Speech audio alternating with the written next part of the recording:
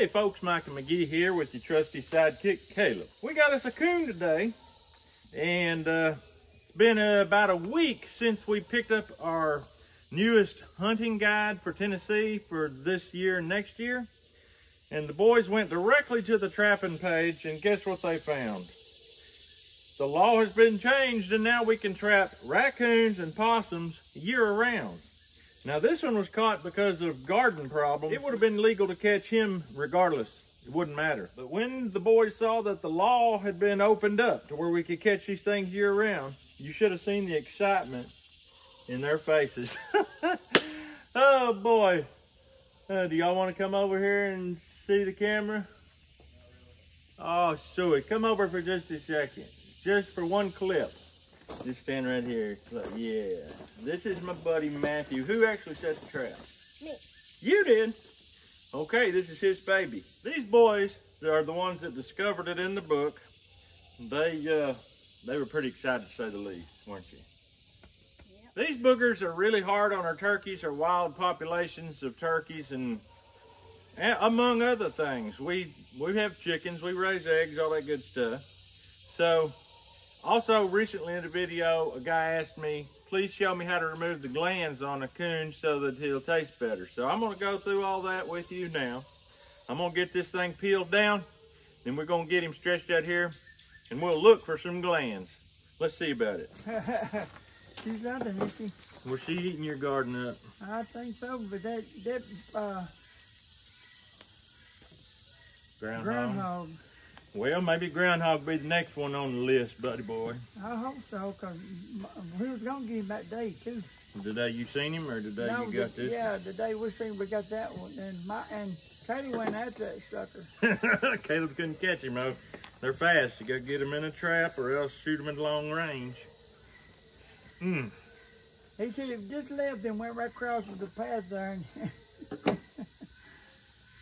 Well, Frank, you're a good old timer. Do you know where the glands are on these things you had to remove to make them taste good?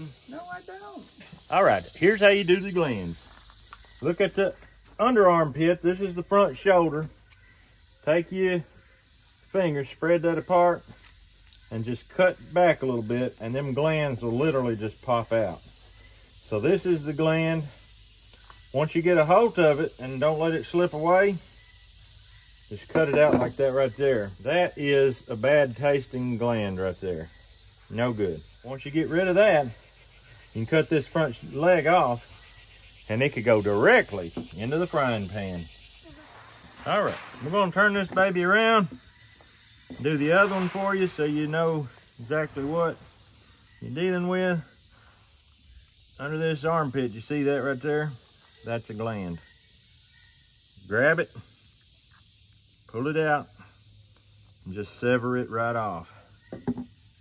That's the gland right there.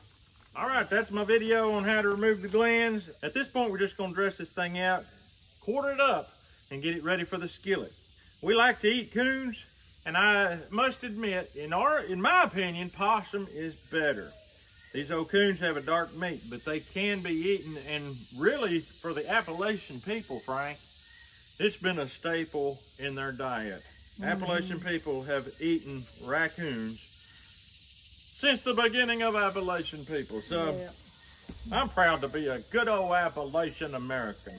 We might do a cooking video, we might not. Sometimes I get home from work and my wife has gone in there and she has took this raccoon and she has fried it up and it's ready to eat, and we just eat it, Frank. Don't tell me some of them women on here watching won't get in the fridge, dig out a coon and fry it up. They will. They won't, because they don't like coon. No, they do. Goodness gracious. He ain't got no faith in y'all folks. I know for a fact that there's men in here that's got wives that will get in their refrigerator, pull out a coon, and fry it up for the old man.